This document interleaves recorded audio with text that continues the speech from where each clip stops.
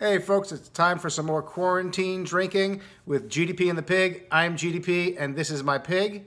And tonight's wine is Barolo. What a surprise. 1982 Francesco Rinaldi Barolo.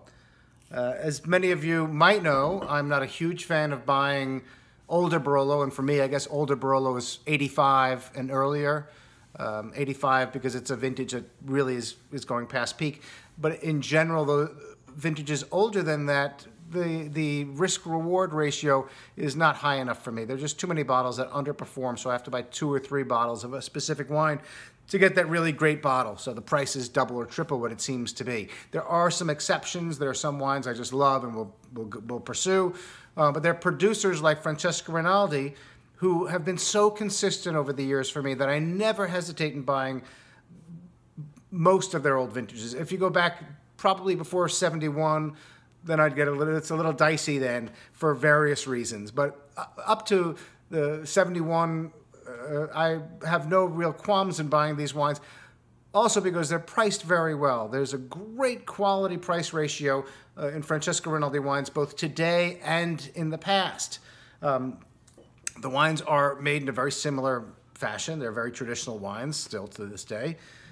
This Barolo was produced primarily from probably a little bit of Canubi, a little bit of, I don't know if they had Barolo. They have Barolo and Rocca dell'Annunziata in today's blend. They have Sarmassa in Vignana and Codana all in the blend, the base Barolo blend. Today they produce Barolo, Barolo Canubi, Barolo Brunate, and Barolo Canubi Riserva. Back then they just produced Barolo Brunate, Barolo Base, and maybe some Barolo Canubi for the Cavaliere del Tartufo bottling. In 1982, back until fairly recently, in fact, until about a decade ago, wines like this would have been aged in huge barrels, 80 hectoliters, 100, 110 hectoliters. Today, they're aged in 50 hectoliter barrels in general. But still, these wines are unforgiving. The producers, the Francesco Rinaldi production team doesn't care if you like their wine. They make it for themselves. They make a historic wine, in my estimation. It's a wine with no shits are given. This is what Barolo should be. This is what it's going to be like. You'll have to wait to enjoy it. I take a lot of pride in their wine, and I think that shows even in the corks they used in 1982. This is the cork from my wine tonight. It's absolutely beautiful. It's still very pliant. It's a fairly long cork for 82, and that might help contribute to it certainly contributes to the quality in the bottle, might help contribute to the consistency that Francesco Rinaldi has shown over the years. Now, this 82 was a great vintage. It's a vintage of a different era. The wines were more rustic. This is the first vintage of the modern era where producers actually started making some money that allowed them to reinvest in their properties. And I think you see the qualitative increases begin in about 88, 89, 90, the trio of great vintages where investments in the winery really started to pay off. So what do we have here? Well, to start with, I double decanted this wine over 3 hours ago, 4 hours, almost 4 hours now. And that's my protocol with Old Barolo for 2 reasons. One, is a very fine sediment, which if it gets stirred up in the wine, can lend a muddy, dirty flavor to the wine, which nobody wants. And number 2, these wines need air. They spend years in large oak barrels and then years in these bottles, and they really want to stretch and unwind. And when I poured this wine, it had the classic old Barolo, old wine nose, musty, a little dank. Palate was attenuated, high in acid, not very much flesh.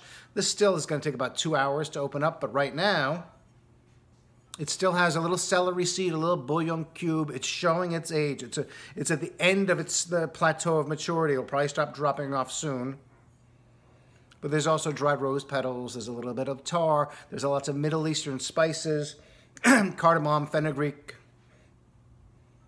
and dried cherry fruit.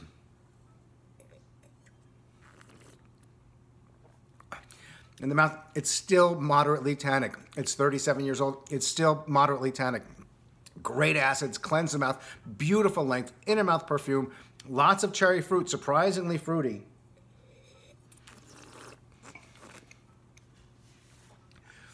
And classic impact of tar on the back end, which gains a spiciness through the finish. It's a beautiful wine. It's well proportioned, needs another 2 hours of air. For me, it's at its peak. This is the way I like Barolo. old, elegant, stately, and important. It is a wine I'm going to serve tonight with some pasta and some pork scallopini, which will be a fantastic match. But as I said, it's not super expensive, so if you want to start to get into old Barolo, my highest recommendation is the wines of Francesco Rinaldi. And they should be in everybody's cellar today as well. The new wines will age, maybe not quite as long as these old wines, but they'll age beautifully as well. So on that note, cheers, my friend. Arrivederci. And I'll see you again on another episode of GDP and the Pig.